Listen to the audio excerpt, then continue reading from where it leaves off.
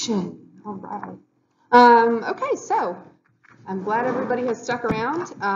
Hopefully, I can make this a little bit interesting and entertaining and helpful, something that is useful for everybody. So I can do that. Good. So just kind of run through. I'm not used to having one right in front and right to the side. So just kind of my outline for the talk is defining project management, talking through some of the basics, traits of a successful project manager, defining success and failure, because you can define one, but if you don't know the other one, it's kind of hard to see how you're doing. Adapting to the complications, which I think is probably the biggest part of project management, and then successful project completion. If I talk too fast or anything like that, please just shout out and let me know. As Roger mentioned, I am from the, went to school in the Northeast. I'm from the Northeast. I originally worked in the Northeast, so my mouth works a little bit faster sometimes. So what exactly is project management? From the technical, what I can find in research, it's the planning, organizing, and managing of tasks and resources to accomplish a defined objective. Typically, that is within specific time and cost constraints.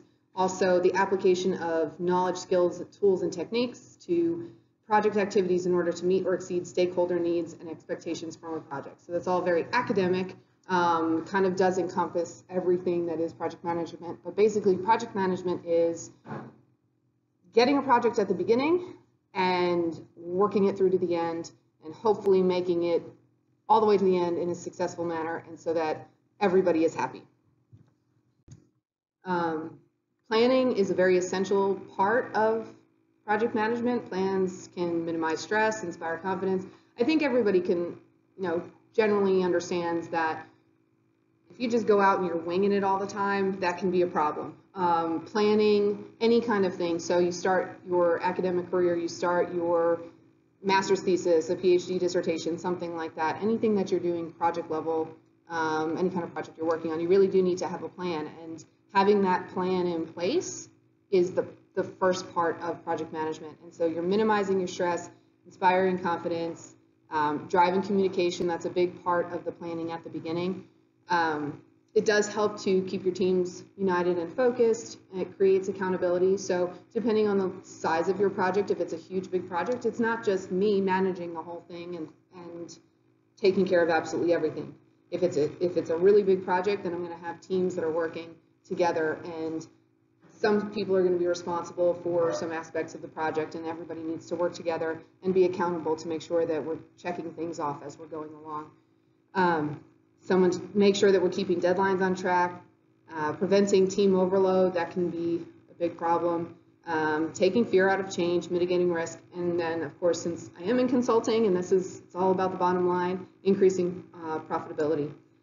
Without the planning and effective project management, we essentially would have chaos. You get out there and nobody knows the goals, nobody knows what you're trying to get to, and you also don't know where the end is. I didn't know I did that. That's fun. So the basics of project management, we have initiation, leads to planning and design, to execution, to monitoring and controlling. It can be a loop, kind of a feedback, and then getting to the closing. So project initiation, essentially, there is a problem that needs to be solved. In the consulting world, typically it's some kind of environmental problem. So my client has a pipeline release right next to a ship channel. That's a problem that needs to be solved. The first thing you need to do is make sure that someone's taking care and stopping that release, and then there's everything that comes after that. So the initiation is, okay, we have a problem. The client calls you up in the middle of the night and says, help me.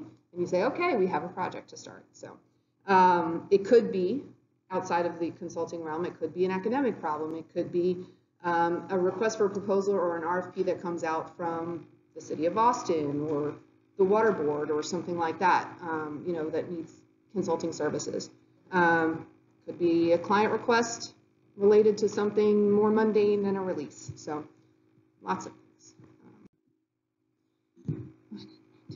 Okay. So project planning and design, all projects definitely require a plan.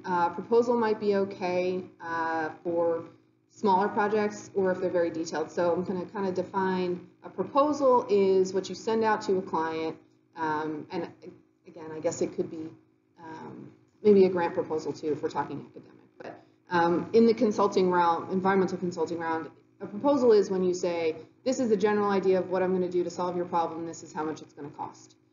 If I have a client that I have known for a long time, we have a great relationship, and it's maybe a smaller project, I can write that out in an email and say, you know, hey Bobby, this is what it's going to take for me to do this. It's going to, you know, I'm going to have a driller come in. It's going to cost them $1,500. It's going to cost X amount for me to do this. And do I have approval to continue or to go ahead and schedule this plan? And that could be the extent of the planning or the initial proposal for that project. On a bigger project, say that pipeline release I was talking about before, you really need to sit down and actually lay out the work plan of, okay, this is, we've got the initial work done, so the emergency response is taken care of, and now we're moving into how are we going to mitigate this problem? How are we going to help our client determine where the rest of the problem lies? How are we going to get this through the agency so that they know that the client is taking care of the problem and we're not going to continue to have you know, further environmental issues resulting from this? So in those cases, you generally do need a much longer, kind of more well thought out proposal. You want to add details as needed to manage the work, assign duties, track progress. That kind of stuff kind of comes in the planning. I wouldn't necessarily hand that out to the client. I hand a nice proposal that says this is what we're going to do. This is basically how we're going to do it, and this is what it's going to cost, plus or minus if they let you do that. Experienced project managers may be less formal than new project managers. When I'm training new project managers at my company, I typically have them write me out something a little bit more formal. It just gets their minds thinking. I also have a budget spreadsheet that honestly I've been using for the last 15 years, and I love it. So that's one of those things that everybody kind of does things their own way. Everybody has their own way of doing a budget spreadsheet. This happens to be, you know, I like my spreadsheet. So I will give it to anybody that wants it, and they can do what they will with it. But if it's going to help them and it helps them stay on track, then you know that can be helpful. Also, at a minimum, project plans should identify the goals and objectives, the tasks necessary with the details regarding methods. So if I say, okay, we're going to go collect some soil samples and send them to the lab for analysis, that's a great thought. How am I going to collect those soil samples? What am I analyzing for? If I'm analyzing for volatile organic compounds, VOCs, I need to collect it in a certain way following a certain method to make sure that the results that I get from the lab are valid. What lab am I using? Am I using, you know, I have to make sure I'm using an accredited lab for the state that I'm working in. Assuming I'm working in Texas, TCEQ has to have accredited this lab. Those kind of things. Deliverable items and due dates. These can be internal deliverables. Again, if I'm working with a younger project manager and they're doing a bunch of this, you know, kind of the everyday management of things, then we'll sit down at the beginning if it's going to be a long-term project and say, okay, this is where we expect to be. When am I going to get a summary? When am I going to get a little bit of a report on how things are going? Internal deadlines typically happen well before external deadlines, just so that you can make sure anything that's going out the door to the client or to the state is the very best it can be. You don't want to send out the initial summary email as a final work product. Also we sent, you know, we want to identify the budget information. You know, always, you know, part of this is calling up your vendors, your drillers, your lab, and getting proposals, cost proposals from them. So you say, okay, I'm assuming I'm going to collect 35 soil samples. I need them analyzed for these constituents, and this is the turnaround time that I want. Turnaround time being the time from when the sample gets to the lab to when I get the results back. If I say any terms, also, by the way, that you don't know, just flag me down. And then also roles and responsibilities for the project team members. So from initiation, we go to the execution and to the monitoring and controlling. And that all kind of happens after the planning stage. So now I'm kind of assuming we've moved a little bit forward. The client said, that's fantastic, I love that budget. Or they said, I hate that budget, but we have to do it anyway. That happens. And so you get out there and you're starting to go through those different tasks that you've identified that have to get taken care of for this project. So successful execution and monitoring and controlling leads to successful closing or closure of the project, right? So with looking at the monitoring and the controlling, the project tasks and work commence in line with the scope. So you want to make sure that you have a defined scope at the beginning. To the extent that you can, define the scope. What are you going to do for X amount of dollars? Changes to the scope need to be kind of kept to a minimum. Again, it's all kind of to the extent possible. And approved by project sponsors. So that means if we get out there and I've put in a soil boring and it's impacted and I thought it was going to be clean, now I have to step out 10 feet. Is that in the budget? Did I already scope and say, okay, we're going to install 5 borings with the potential to step out as needed? If it's in there and you've already said you might have to do it, then it's covered and generally you're fine. But if you have to step out because maybe you're clean, this was supposed to be your clean boring, and it's not, you need to call the client and make sure that they're okay with you stepping out. Likely they will say yes, but you need to be able to tell them how much that's going to cost.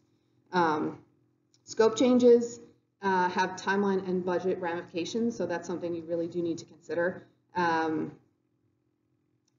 charter and change log are updated, so that's as we're keeping kind of track of the project and how things are moving along. You want to make sure that you're updating any schedules. And then as we're moving towards closure, we're keeping that project moving and on track, continue to monitor the budget, continue to monitor expenses and the project progress. And then closure is when the scope is completed, the project retrospective is completed. So if we're doing a sit down and we're going to talk through how everything went, then that's great. Documentation saved and archived.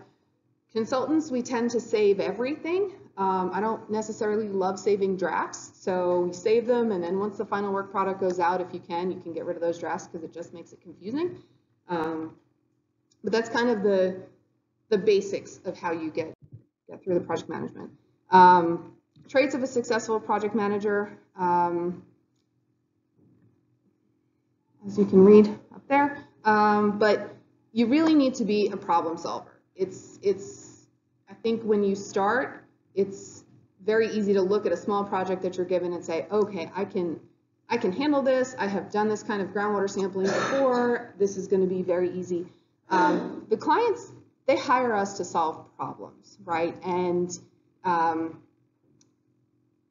your master's advisor, your dissertation advisor, they have maybe hired, maybe not. Maybe you volunteered to be there, but you're solving a problem for them, right? They have a research question that they need solved, and so you're helping them answer that problem. But regardless of who the client is, they've hired you to solve a problem, so you need to think ahead to anticipate the problems and anticipate what could be kind of coming along, and that's being a problem solver and kind of trying to start anticipating what might happen, good or bad. You also want to be goal-oriented, hardworking. You have to, if you don't know what the goal is at the end, if you don't sit there at the project planning stage and say, what's my end point, you're just kind of floating around. You don't know where the end is. You want to make sure that the workflow is as even and steady as it can be, knowing that there will be bumps in the road. There will be weeks where you're out in the field for 60 hours and it's raining and you're sampling and it is what it is, but you have to keep going as long as it's safe to do so. That's the other thing I don't really touch on here, but safety is paramount rather, when you're doing this kind of field work. Staying focused on the goal is what really kind of keeps things moving forward. You want to be a strong leader, a good communicator. You do want to have a solid grasp on the technical issues. Now, again, as someone coming into the environmental consulting field, as someone relatively new in the field, you're not going to know all of that information. You're not going to have all those years of experience where you learn all of these technical details and everything. So you need to ask those questions. I just the other day gave someone with a 1.5 year experience a project to manage, and I said, I don't have time to do this. Call me if you have questions. It's a little bit more baptism by fire than some people like, but I think he can handle it. That's one of the other things, is being a more senior project manager, I can look at people that I'm working with and say, oh no, this person I think can handle this. So it's not a very complex project. It's really more about scheduling site visits and writing summary memos and that kind of thing. So I think that's something that he can handle, so long as he sits down and goes through and knows the goal, knows the plan, knows how we're going to get where we're going to get. And also, he knows that if he comes across something in a technical sense that he doesn't understand, he can call and ask. And he can call me, he can call and ask anybody else in the office, anybody else in the company. Someone can help him with those technical issues. That is also part of being a strong leader, a good communicator, is you can talk to anybody, you can ask questions, you're not afraid to ask the questions. It's more important that you ask the questions and get an answer than kind of flounder around, because floundering around costs money. It can't cost excessive money. It's not good for the bottom line. Let's see, and that brings us to being a good money manager, a good negotiator. Many times your clients will come back and say that's too expensive. And so that's why you want to get quotes from subcontractors or vendors that you're going to use, so that you can lay that out and say, this is how much this stuff costs. And, you know, somewhat negotiate with your clients and say, okay, this is really what it's going to cost. We're going to do this on a time and materials basis, which means for every hour that we work on the project, we're going to bill that hour. If we worked on a lump sum basis, it would say, this project is $50,000 and you're just going to pay us $50,000 when we give the end result, regardless of how much time and money it costs. So most of my clients prefer time and materials because they know that we're being very accountable. We're going to show them those hours. I have had some that prefer a lump sum. And if you can budget it properly, lump sums can be very profitable. So you also want to make sure that you're reliable and credible. When you say you're going to do something, you do it. When you can't answer a question for the client, you tell them, I'm going to find out the answer, I will get right back to you. And you get back to them.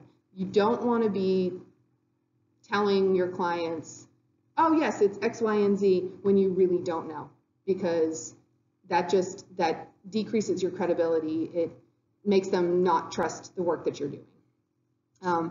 You also need to be willing to take responsibility for team shortcomings and give team members credit for successes. That is that's why, for example, when I gave Win is his name, this project, I want him to succeed. I want him to take this opportunity and start becoming a good project manager. And the way to do that is I'm giving him this responsibility. Ultimately, it is my responsibility, right? But I'm giving him this responsibility so that he can learn and get some credit for actually managing this project. If it goes horribly wrong, it is my fault, and that's fine, and I will take that. I don't think it will go wrong because I'm trusting that he's going to do a good job and he's going to ask me questions.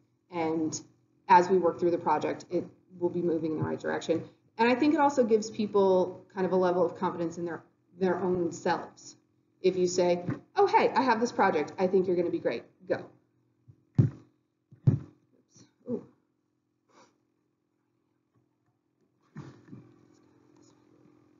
Oh, yeah, success. There you go.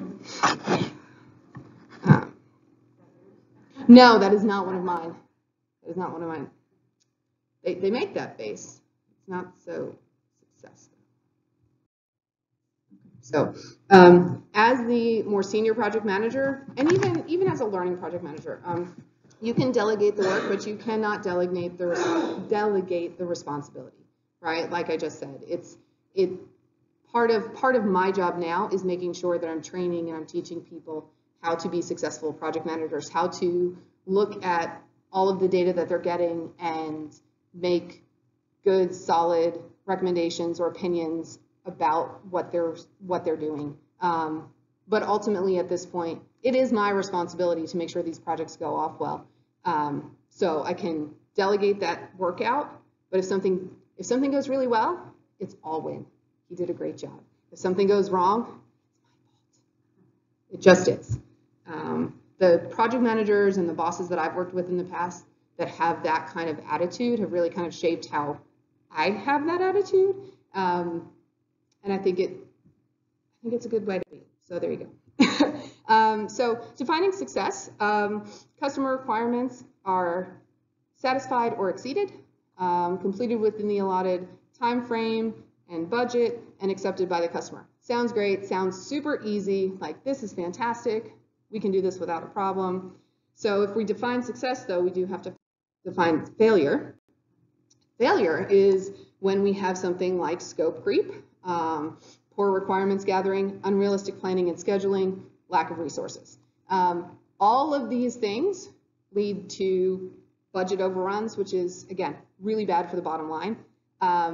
Scope creep, let me define that for everybody, is I have a scope that and a plan that we're going to follow, and I'm going to do it for X amount of dollars.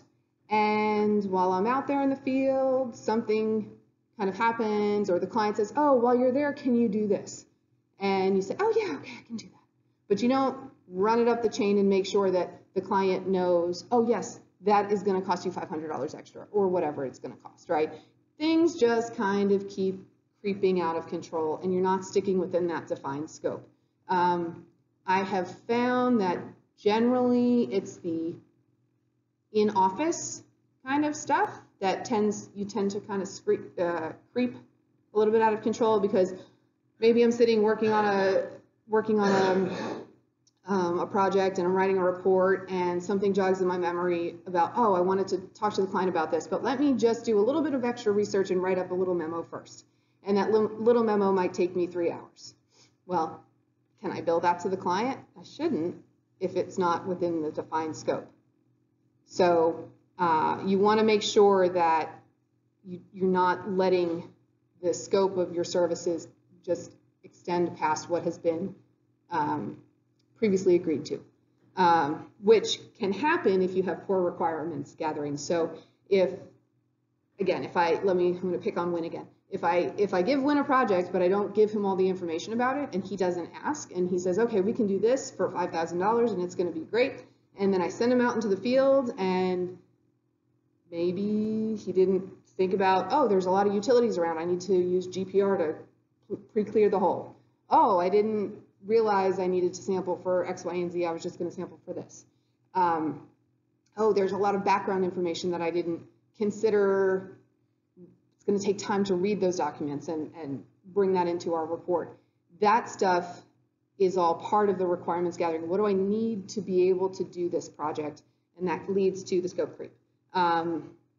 Unrealistic planning and scheduling. The client wants you out there tomorrow to do 200 phase ones.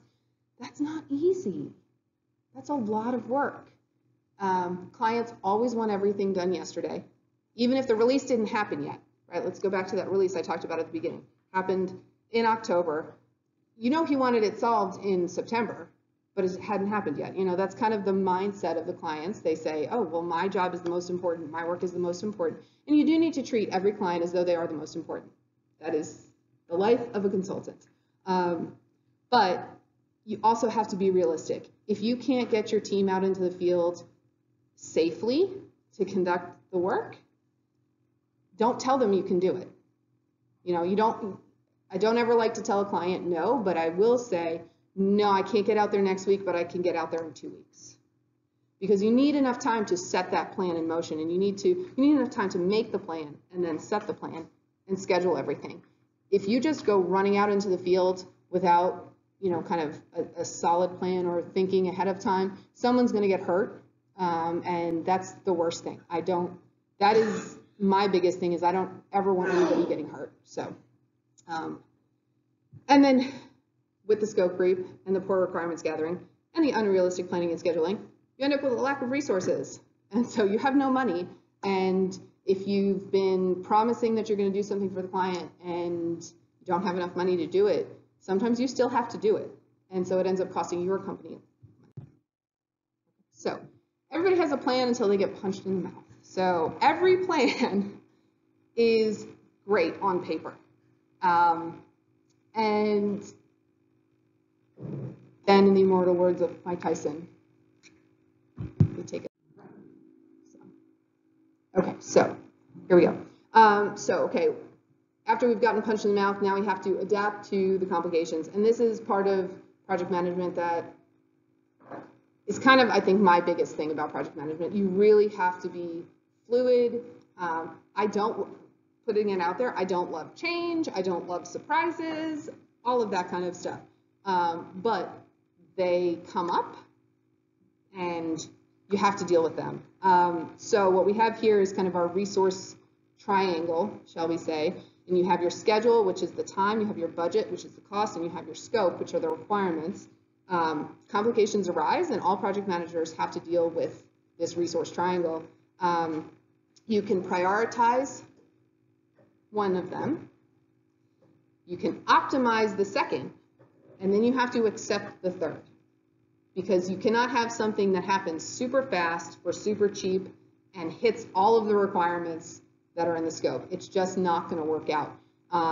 So part of successful project management and part of kind of moving projects along and having a good outcome is making sure that you have that schedule and you say, okay, this is a realistic schedule. Honestly, I tend to give a little bit extra in terms of the time. If the driller comes in and says, okay, we can do 10 borings to 50 feet in 5 days, then I typically will say, okay, that's going to take 7 days. That's going to take 8 days, depending how deep I'm going. What does the area look like? Have I worked in that area before? Do I already know that that's not true? You know, because drillers want to be as economical as well and stuff, especially when they're working on a time and materials basis as well. From a budgeting perspective, and this is where we can kind of have some issues when you're bidding maybe on a big project for the state or for even some private clients. You know, they'll put out a bid, they'll put out a request for proposal, and you know that my company, company X, company Y, company Q, they're all going to put in bids for this. And you know, in general, you should know your competitors and what they tend to do. Some competitors, some companies do low bid things all the time. And so when they're putting together the project budget, they'll go back on this request for a proposal and say, oh, I can do it for $100,000. If you've sat down and you go through all the numbers and you can't do it for less than, 200, then you know that that's crazy. And sometimes you get that information from the client, sometimes you don't. But what you do have to consider is you don't want to underbid and then constantly have to ask for change orders. Many times you will get change orders and whatnot, but it just leaves a bad taste. It's not something that I prefer doing. It's not something the companies I have worked for tend to prefer doing. So maybe that's just how I've grown up in the industry. But you do want to make sure that your budget will actually be one that you can stay within, and that you will be profitable when you get to the end of it. And your company, therefore, that means your company will be making money on it. But there are times when you can decrease things a little bit, billing rates and a thing. But you want to make sure that you can handle the scope or the requirements within the budget that you've set. So let's see.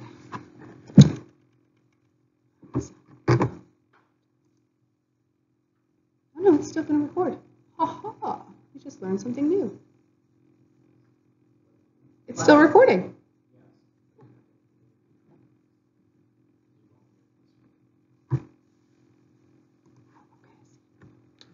Again, with adapting to the complications, so most of the plan should survive. So you have this great plan that you have set in place, and it's a good plan. It's not, if we don't change the scope, if we don't change the problem, then the plan should in general stay.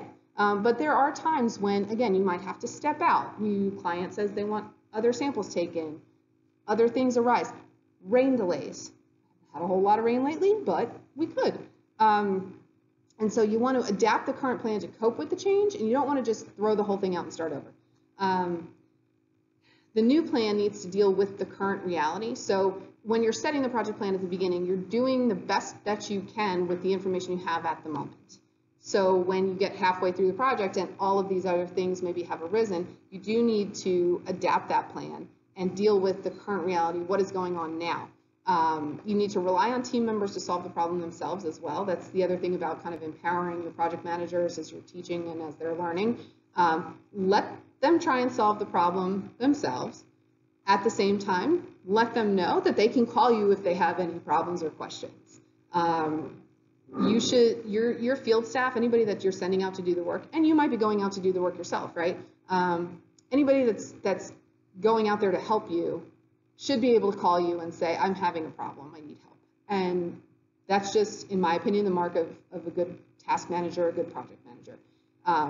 They need to understand the why behind the what, and I think that also helps them figure out the solutions themselves too. If they don't understand why they're out there doing what they're doing, then it's just they're going out there, going to do the work, and they're not going to think about what it all means. If they have a reason for it, if they know why we're out there doing what we're doing, then they can try and solve that problem themselves. They also have to have the authority to do it. There are a lot of project managers I've worked with in the past who are very kind of micromanaging. Some people require micromanagement, and that's how they thrive, and that's great. And I think as a seasoned project manager, you can identify those people and you can say, I still think you're going to be a great project manager, but I'm going to check in with you a little bit more often. I'm going to make sure that we're on task and we're moving in the right direction so that we don't spin out of control. This other person over here, okay, let me know when you're 50% done. And that might be all the check-in that you need. And so it's just kind of knowing your personnel, who are you working with, and what kind of level of oversight do they need. You don't ever really want people to spin out of control. It makes them feel somewhat worthless. It makes the project budget just skyrocket, and a lot of times you can't necessarily recover some of that, and it makes the client uncomfortable if people are kind of spinning out of control.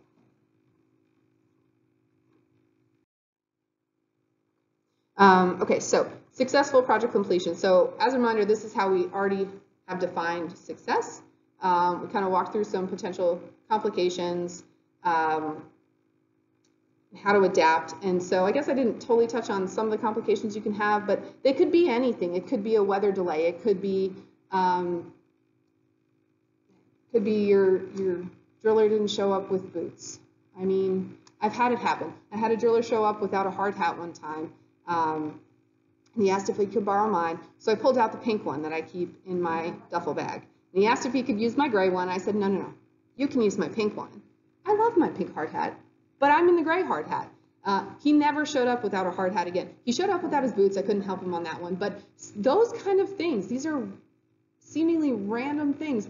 But I had a rig shut down for half the day because the guy had to go get his boots, right? So these kind of things, it's really kind of how you play them. If you get completely blown out of control and you just, your mind explodes and you can't handle it, you're going to have a hard time being a good project manager. You're going to have a hard time getting projects moving forward towards a successful completion. Sometimes there are things completely beyond your control. You've packaged up your samples really well. You got to keep everything on ice. You wrapped it all up. Nothing's leaking. You bring it to FedEx. They take it and it gets lost. Or there was a Saturday delivery sticker on it and they didn't deliver it till Monday. It happens. It happens. I've had recently, actually, I've had FedEx call a client or call a lab and say, we can no longer guarantee overnight delivery. And I said, FedEx, that is literally your job, overnight delivery. But you have to adapt to that. You have to understand that, okay, I need to make sure, what's a different way? Do I have to FedEx something or UPS or send it via mail? Can I stick it on a bus? I've done a lot of work down in Corpus, and we stick a lot of stuff on the Greyhound. We just stick it, and they just bring it over to Houston to the lab. It works really well. So kind of thinking outside of those boxes, what can I do? How can I kind of try and mitigate these problems? Well, do you want to be collecting samples at 4 o'clock on a Friday afternoon? No, you don't, because there's not necessarily going to be anybody at the lab to collect them on Saturday unless you've arranged it ahead of time. So all of these kind of things, everything can kind of lead to some kind of complication, but thinking about it ahead of time and trying to be cognizant of all of that kind of stuff, again, it comes with experience, right? Just like your field bag. I had 10 years worth of field experience, and my field bag, everything I could possibly need was in that field bag.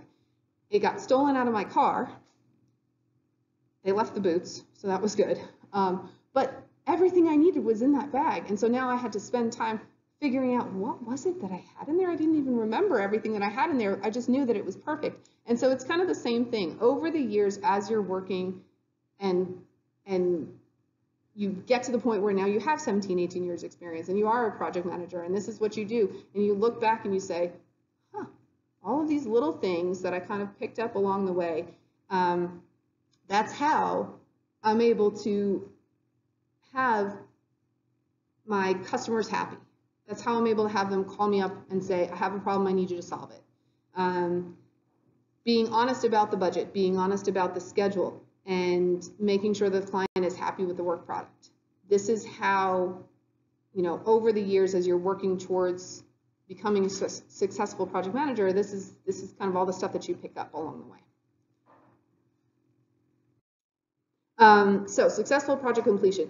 Is the project team happy with the results, right? So a lot of times, especially in the consulting industry, you go from one project to the next, to the next, to the next. You could, if you're more of an office person, you can go from one to the next, to the next, to the next in just a day. Since you're not driving around anywhere, you're not actually out in the field, you're working on projects all throughout the day.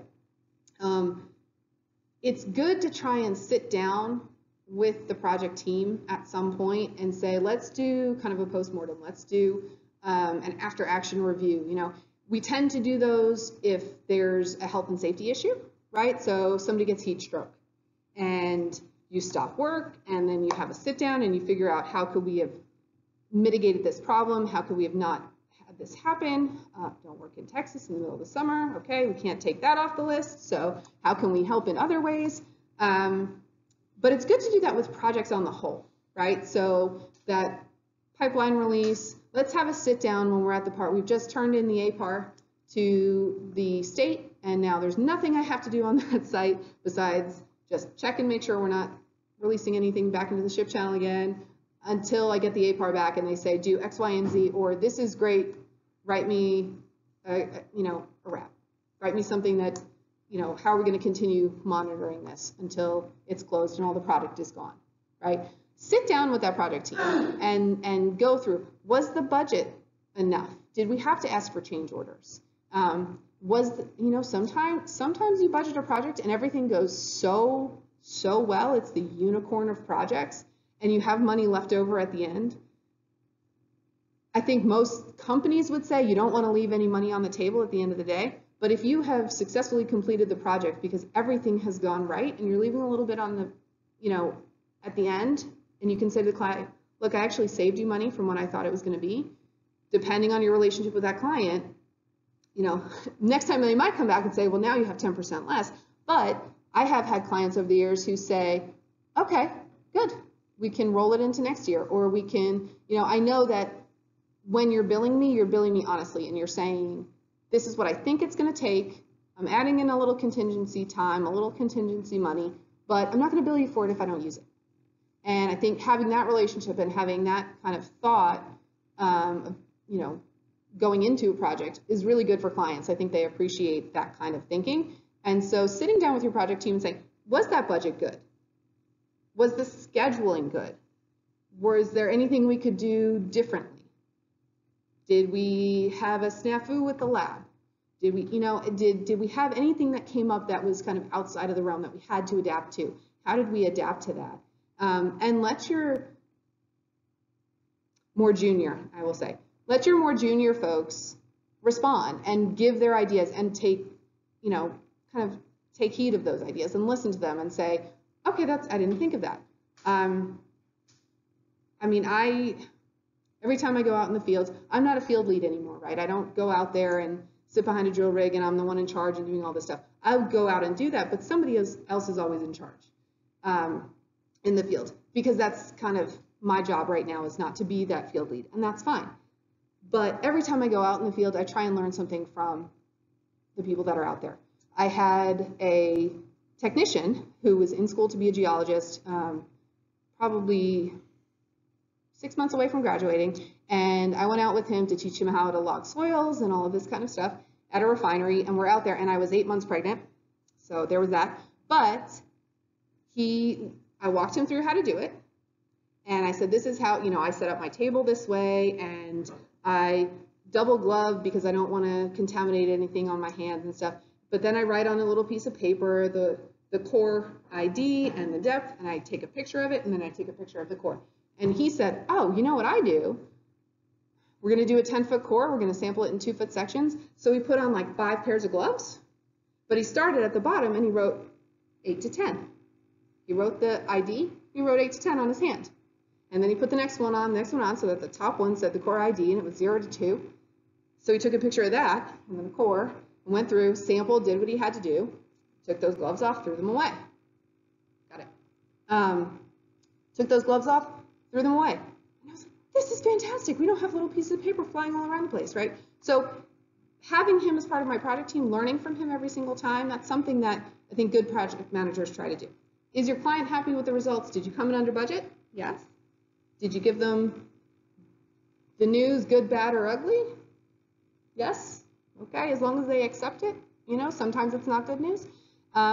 Is the client eager and excited to have you solve more problems in the future? That's a successful completion of a project. John, budget tracking and all that kind of stuff. I know I mentioned that a little bit earlier, but scope creep is really what drives budget increases and that kind of thing. My recommendation is to never intentionally underbid a project unless you really know what you're getting into. At the point I think where most of us are at, that would have to be a higher up decision, right? Even I would go, if I wanted to intentionally underbid a project, I would have to talk to my boss, and I would have to talk to who's the COO and the CEO and make sure that they're okay with doing that. I don't like doing it. It makes me too nervous. So I try not to do that at all possible. And then when you're doing the work product, when you're sending the results out the door, you need to make sure that you've gone through quality assurance, quality control. The client does not want to get a report that has a bunch of typos in it, typos being any kind of grammatical error, or more importantly, number errors, so problems on your data tables. So you do need to make sure that you're going through and you're making sure that everything is, running through quality assurance, quality control, everything is going out the door in as pristine a condition as it can. But I guess, questions?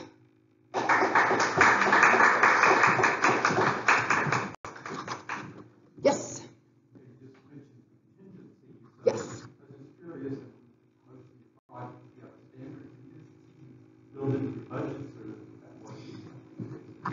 Okay, so for the recording, the question was about contingencies. Do I have a typical contingency amount that I keep in a budget? I think for anytime we're doing engineering projects, engineers tend to put in a plus minus 20%, 25%, could be 50%. On the normal, just remedial investigation side, again, I don't think I have anything that's really standard. It's just, if I'm working in Houston, my company right now that I work for is, my Texas operations is really based in Houston, right? And so if I'm working in and around Houston, I don't have a huge big need for a contingency per se, because it's somewhat local. If I'm going to Corpus Christi, if I have to go out to Dallas, if I have to come out here, then I tend to put in, a little bit extra for travel. Maybe make sure I put in an extra hotel day, an extra vehicle rental, and some extra time, just because of the travel associated with it. If I had people out here, my old company, I had an office down in Corpus as well, and so that wasn't a huge big issue down there. But I do tend to put some in. I try not to make it too much because, again, if it's a big project, you can kind of let them know that there's a little bit of extra in there. If it's a small project in a very tight budget, there's not generally a lot of room for contingency. So, yes.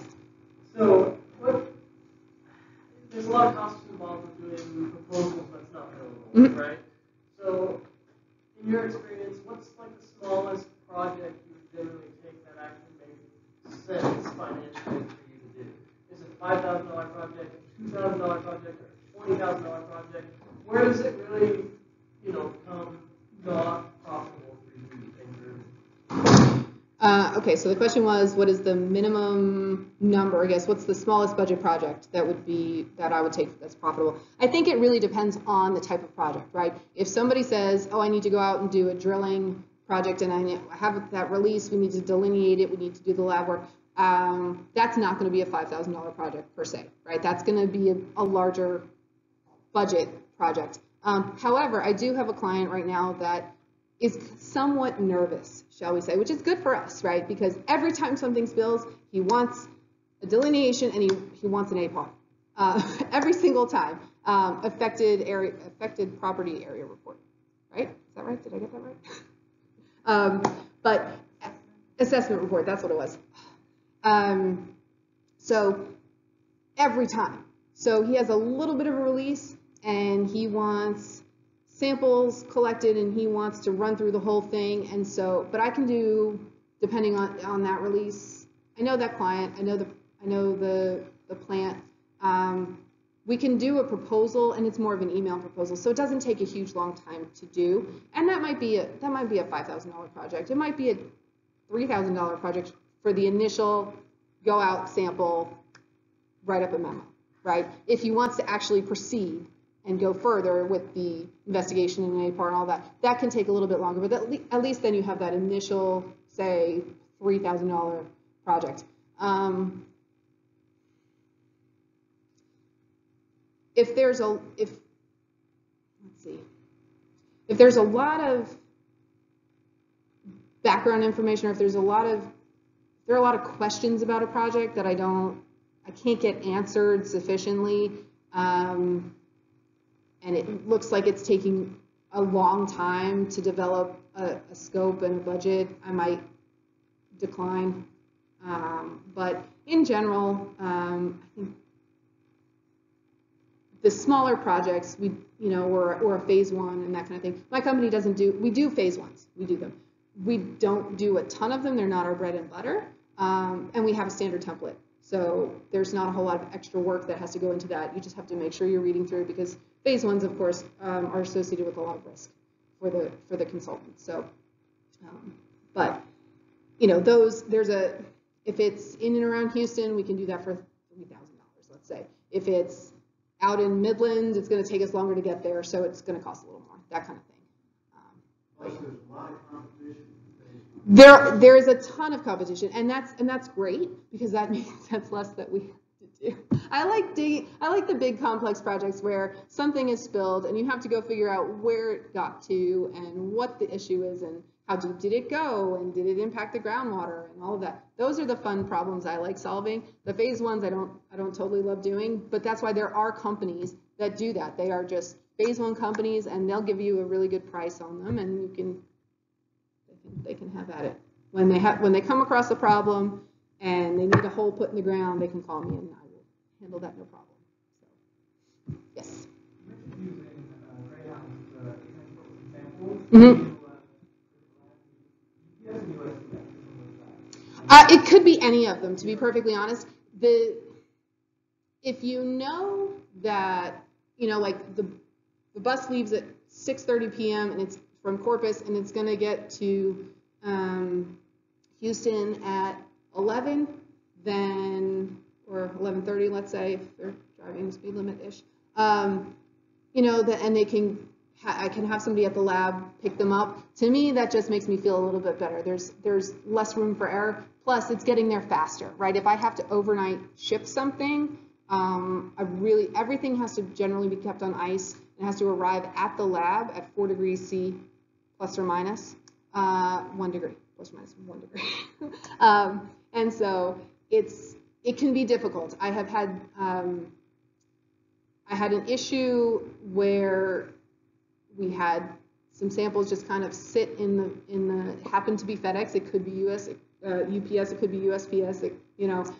Sit in the warehouse because it just wasn't grabbed. It was dropped off in time and everything, but it just wasn't grabbed and put onto whatever vehicle or brought to the airport or whatever it was. But once it's outside of my custody, it's not, I don't have control over it anymore. If I can put it on a bus and I know that there's going to be a loud person at the bus stop to pick it up at the end, it just can be a little bit helpful. But that, yeah. Did you buy a ticket, or did you just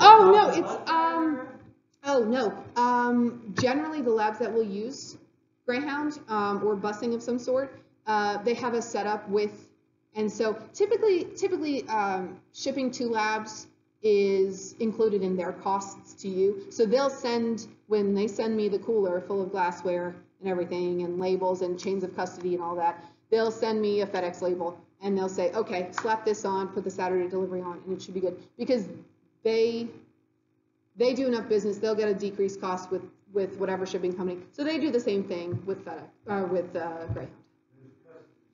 Yes.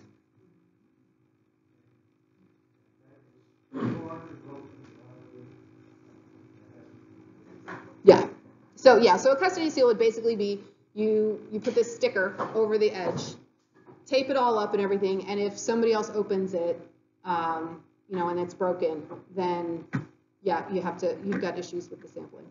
I actually had an issue with a drug test. My company we do hair follicle drug tests, and so you have to go every year, and they take just a little snip and they package it all up. But I had an issue where the nurse who had done my hair follicle test didn't seal the custody seal properly, and I came back with a no result. Let me tell you, getting a call from HR about that was not amusing. But we got it taken care of. It wasn't, it was just a no result, so I had to go back and get it done again. But custody seals are important, so yeah. So depending on what you're analyzing for, if it's VOCs, SVOCs, all of these things, your VOCs everything can volatilize out, and you can, just lose the integrity of the sample. If you're doing some kind of, I don't want to say nitrates because that's super quick, but you can start growing bugs and stuff, and you want to keep the samples just as cold. You don't want to freeze them. They need to be very, very cold, but not frozen. And then the lab can take them and they will do what they have to do and do the extractions and that kind of thing. Yes?